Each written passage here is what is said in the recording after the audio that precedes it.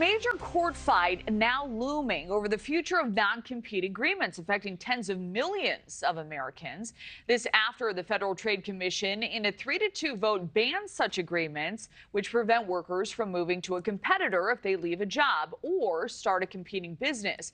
The new ban would also void any existing non-compete agreements. The FTC chair saying this, quote, "Non-compete clauses keep wages low, suppress new ideas, and rob the American economy of dynamism, including from the more than 8,500 new startups that would be created a year once non-competes are banned."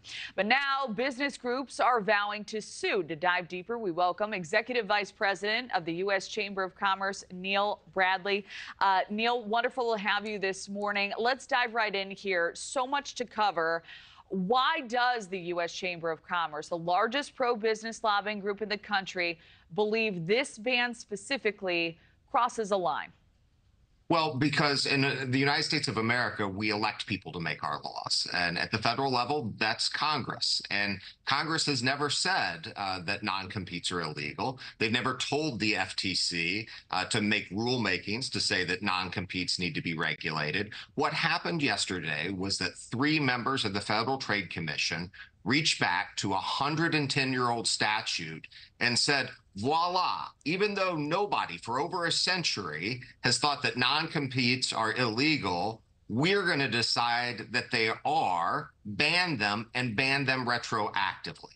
If Congress wants to take that up, that's a business for them. But we can't live in a society in which 3 people simply get to decide that longstanding business practices are suddenly illegal because they don't like them.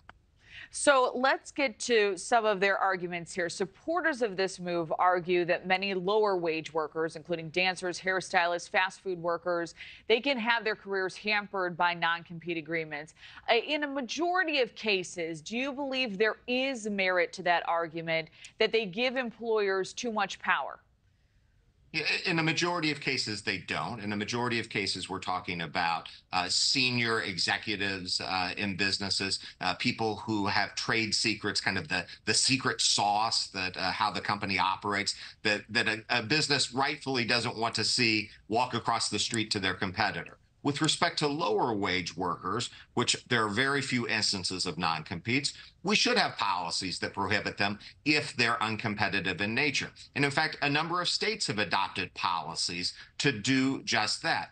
Congress, if it wants to make a policy, we think that would be a pretty good exercise in lawmaking. But what the FTC did, they don't have the authority to do. And by the way, they threw the baby out with the bathwater. They banned non-competes going forward across the board for everyone. This is a policy that's so radical that when it was passed by the New York legislature last year, it was actually vetoed by the Democratic governor there in New York.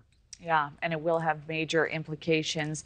I wish we had more time, but I certainly appreciate your insight. Neil Bradley, thank you. Thanks for watching, everybody. Go to joinnn.com to find NewsNation on your television provider. Also, don't forget to click that red subscribe button below to get more of NewsNation's fact-driven, unbiased coverage.